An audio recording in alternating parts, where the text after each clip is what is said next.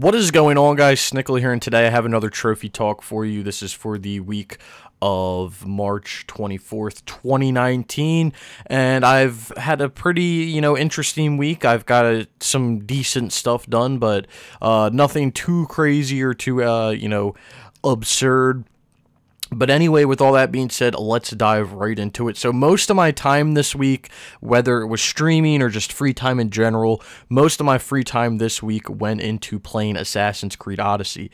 And as you can tell right here, I did get the platinum, and I did actually finish up all the DLC that I could do, which is Legacy of the First Blade Episode 1, 2, and 3. Now, the day of me recording this, they are actually releasing this quest and possibly this one. So these two might be doable today, but I need to hop on and check that. But I'm done everything that I can do in the game for now. It was a really fun game. The DLC was fun. It was starting to annoy me a little bit at the end, the way that the AI was reacting and some stealth mechanics and stuff like that. But all in all, it's a really good game. Looking forward to that Atlantis DLC coming out and them just continuing to possibly release additional feats and everything. But I really enjoyed it, and I am looking, or I can't wait for more from that Atlantis DLC. But that's Assassin's Creed Odyssey. That finally gets the Assassin's Creeds back to platinum, all of them. There's still a few that I'm missing. Like, I need to do a few of the other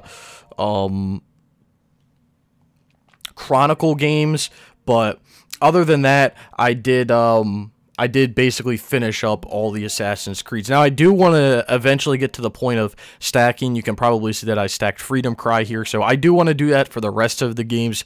Stack Assassin's Creed 3, or 3 comes out this week, but 2, Revelations, Brotherhood, 4, basically everything that I can stack, I would like to stack in this when it comes down to it. Rogue, all the Chronicles. So I'll get around to it at some point, but as for now, I do have all Assassin's Creed's platinum, which is kind of cool.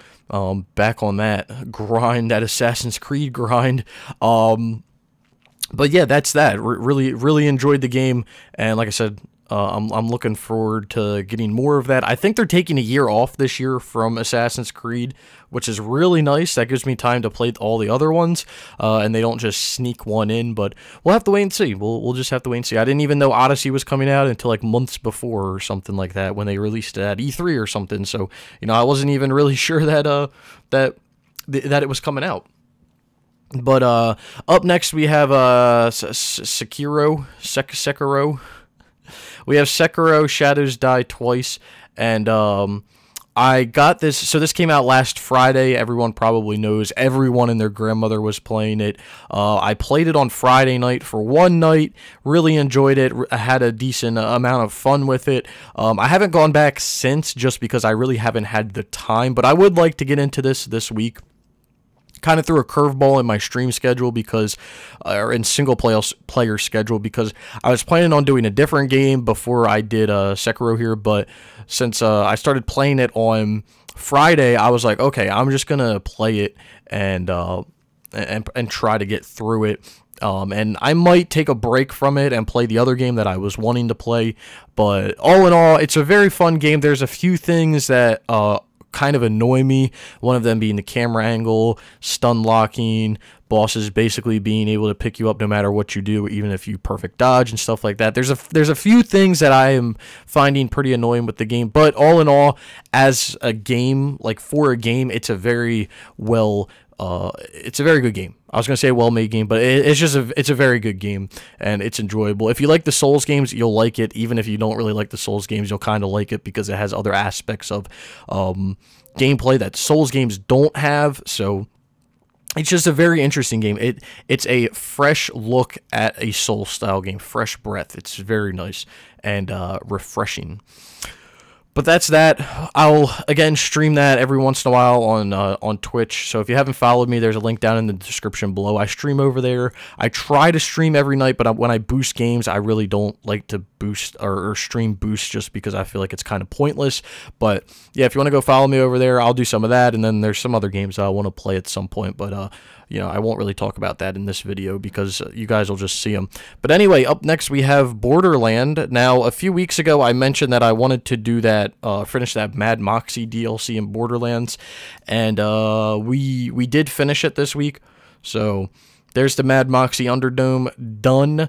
So now all I have to do is just I guess get through the base game and all the other DLCs. This is a game that I actually put on the stream schedule, you know, within the next like 5 or 6 games. So I'll be getting around to this at some point just because I'm done all the DLC, or I'm done the DLC that I was really worried about, which was the Mad Moxie one. So I'm done that. So hopefully I can get around to just cleaning that up, getting that platinum in 100%, and moving on to possibly the next Borderlands after that. I don't know. I'm kind of torn on the Borderlands franchise. Don't know if I like it or if I don't like it, but I guess I have to actually play through the whole game and everything to have that that same. But anyway, up next we have another game. I got another platinum this week in Chivalry Medieval Warfare. Finished that up on Saturday and Sunday night, I believe. It might have only been Saturday night now that I think about it. But yeah, I finished up Chivalry. It was just great to get done, man. That game requires like 1,200 kills or something like that. It's basically all it requires to get the platinum is just getting 1,200 kills. You don't really have to do anything else. There's like 3 miscellaneous trophies in the game, but they're really like dirt easy. It's just getting kills. That's literally all you have to do to get the platinum. So that's cool. It's nice delisted platinum as well, so that's nice to get done. But that was quite the experience, to say the least. Up next, which is probably the biggest thing this week, other than getting the platinum in Odyssey, is Star Wars Battlefront. So this was a game that a few weeks ago I started to boost. And the trophies, if you guys don't remember, the trophies that I was boosting that week were the Crush Them with One Swift Stroke. That got him the Tow Cable trophy, and then the Y-Wing trophy. That was like the main thing that this group was going for. So I was like, okay. So I got in, got all my trophies, and I was feeling good. And then they were like, okay, we're going to take 2 weeks off because last week people weren't available. We're going to come back in 2 weeks, which was the weekend that just passed. And they were like, we're going to do Sabotage and some other things. Now, if you guys don't know anything about this game or boosting this game, there's a few DLC game modes. You have 4 DLC game modes, that being Extraction, Sabotage, Battle Station, and Infiltration. Now, the Extraction game mode you can play with just 4 people. Most of the game modes in this game you can play with just 4 people, which is really nice. Helps with boosting, helps with a lot of things. It's pretty nice. So Extraction was 4 people, so you can basically do this whole DLC with 4 people. Now, the Bespin DLC with Sabotage. The Sabotage game mode requires a minimum of 16 people to start. So we hopped in there last weekend, or the weekend that just passed on Sunday. We hopped into Sabotage, and we got our Sabotage wins. And then we also did some contracts, some HUT contracts that were related to Sabotage. That being like capturing and defusing multiple points and getting so many defend kills and stuff like that. So pretty easy stuff when you're boosting, but when you're searching for Sabotage and you can't find it, no matter where you're searching, that can be a little bit annoying. So we did get the 10 Sabotage wins, which is like the biggest thing because that game mode is like impossible to find people legitimate. This game in general is pretty hard to find people legitimate just because no one is really playing it, and it makes me laugh because when you boost it, so when you want to legitimately play and you want to get stuff done, you can't find anyone, right? But when you want to boost it, that's when all the people want to come out of the woodworks and they want to mess with you and they actually want to play. So it's kind of annoying, but you know, that's just the way the cookie crumbles sometimes. So the goal is this upcoming weekend to play through the Death Star and the Rogue One and get the 10 wins on Battle Station and Infiltration. That'll be the goal this week. Then once I'm done getting the wins, I'm basically done with the bigger game modes. So from there, I can just do HUT contracts, get kills with certain weapons, and that's basically it. So, but this week we did start boosting it on Monday this week. Today's Tuesday, so yesterday. So what I did was I hopped on. So my daily challenge was to get. Let me take a step back here. So there's a trophy in the first DLC, the Outer Rim DLC, that's to complete 10 daily challenges. My daily challenge that I had yesterday was to actually destroy 10 vehicles. So what we did was we went into, what is it called? Fighter Squadron. We went into Fighter Squadron because I needed to get the kill 10 enemies in a match of Fighter Squadron trophy, and I also needed the trophy for defeating the Millennium Falcon and Slave 1. So I was like, let's go into Fighter Squadron. We'll get this trophy and this trophy, and then I'll also complete my daily challenge as well. So we did that, and then the other thing that we did was we started doing extraction wins and just working towards unlocking all of these guns, the Relby V10, DL-18 scattergun, and Deoxys grenades, and anything else. We kind of just worked for it because most of these, what it requires you to do is just get so many kills with a certain weapon, and then eventually you'll unlock the weapon that you need. In the HUT contracts, it tells you exactly what you need to do, but for the most part, most of the weapons just require you to get kills or just activate abilities or something like that. So you just have to know what you're doing before you go into a round, because you cannot change your star cards when you get into the round, but you can change your weapons. It's kind of stupid. Plus, once you get into the round, you can't check your HUT contracts. You can only check them at the beginning, so you kind of have to like organize everything before you go into your game. But we probably got or I can talk, I can speak for myself. For this trophy, the No Such Thing as Luck, I unlocked the scattergun and the Deoxys grenades last night. Actually, no, I didn't unlock the scattergun. No, yes, I did. Did I? I might not have. I have like a few kills left, I think, to do the scattergun. I unlocked the Deoxys grenade. The Relby V10 you get from a hero pick. Well, you can get from a hero pickup, and the DL-18 I just had to get scout pistol kills, like 15 or something like that. So it wasn't that bad. But yeah, I almost have that done. But we're gonna, play through this, do the daily challenges, do the extraction. This will be a pretty easy DLC. Bestman's basically done. I just have to, I already unlocked the X8 Night Sniper, even though that's the gun that Lando has, and I unlocked the EE4, so I can technically get that. I'll take that bet trophy. That's no big deal. Down here on Death Star, you have to get 20 kills with secondary fire using the Briar pistol or heavy repeater. Doesn't sound too difficult.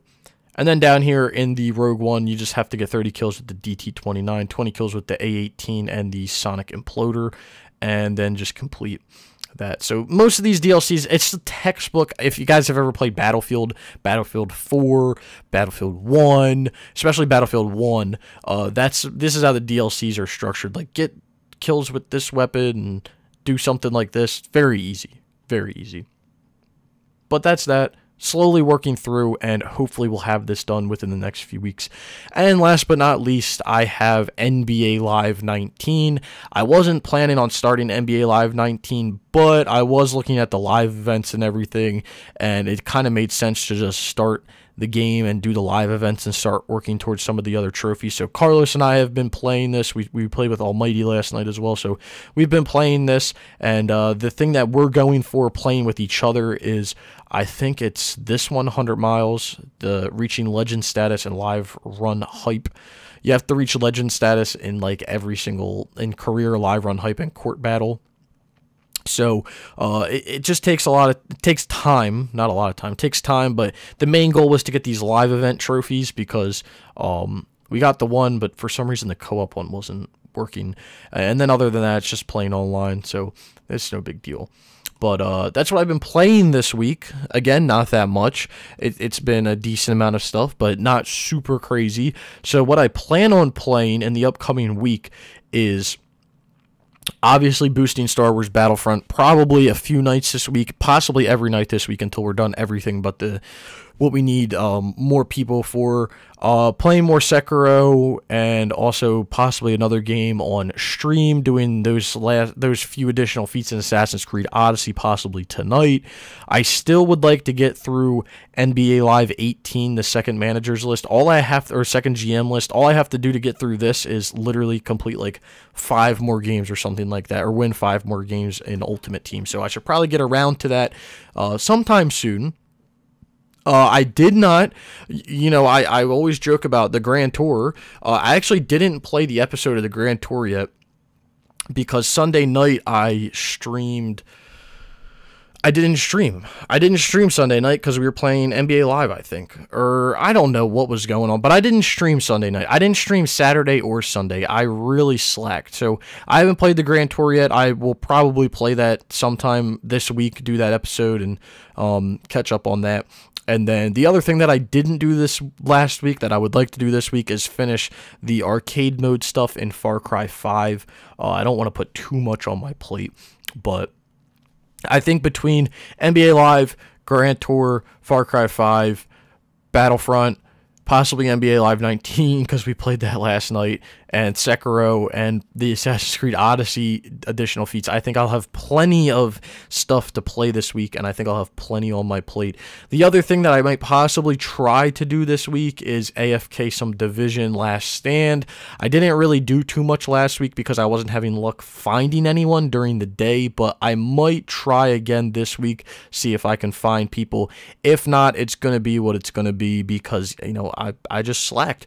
The other game that I might start AFKing pretty soon is Doom on the PS4, just because with that new Doom coming out, you know, we don't know what's going to happen, so we probably should just AFK that and get that out of the way. So that might be something that happens pretty soon, and yeah. Now, I do want to mention something. So I am using a different software to record my screen and everything, and it doesn't actually have a timer to tell me how long I've been recording. So these videos, one of these videos might go over an hour. It might be an hour or it might be 15 minutes. I don't know because I really don't even know how long I've been recording right now. So this is a new game of who knows how long I've been recording, and hopefully, or maybe it'll go over an hour. Who knows? We'll have to wait and see. But I don't think I have anything really to rant on this week. Again, I know people really enjoy those rants, but I really don't have anything. I'm trying to think, like, boosting-wise. Like, basically, everything that I boosted this week was pretty smooth. You know, Chivalry went very fast. I was the only one that needed to get the trophies, so, like, I didn't even have to die for anyone, so it went extremely fast, faster than I thought it would go. Battlefront went pretty smooth. I mean, it was a little annoying because of the amount of people that were there and people were joining later. I mean, I guess that was kind of annoying, but my trophies and what I was going for went pretty smooth, so I can't really be too angry about that. But I think, you know, everything else went pretty smooth this week. I don't think I had any issues with anything. The only thing that really frustrated me throughout the week was when I was playing Assassin's Creed Odyssey, just like how the stealth in that game is just absolutely broken. I don't understand it. Like, I don't understand how you can have a game that's basically supposed to be built around stealth.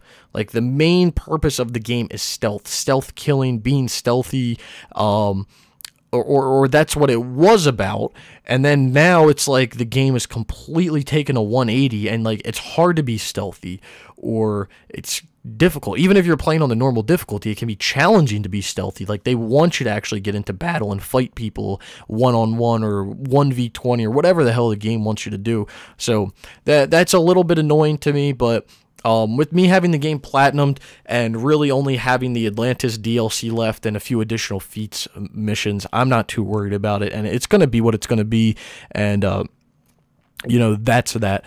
I guess what I can do real quick is what I did, if you guys don't follow me on Twitch, it's my Twitch, this is the Twitch channel, so check that out if you haven't already. So what I've done down here is I've added my upcoming platinum trophies, and this is basically my stream schedule for the most part is what I'm going to stick to, probably down until here-ish. I just added the 2 franchises because those are the franchises that I personally would really like to do, but we'll see if I do them. But this is kind of like the list of games that I'll probably do on stream, so, you know, keep an eye out for that if you want to go look at what I'm planning on doing. And then, again, this is my Twitch channel, so if you want to go follow me there, I would greatly appreciate it.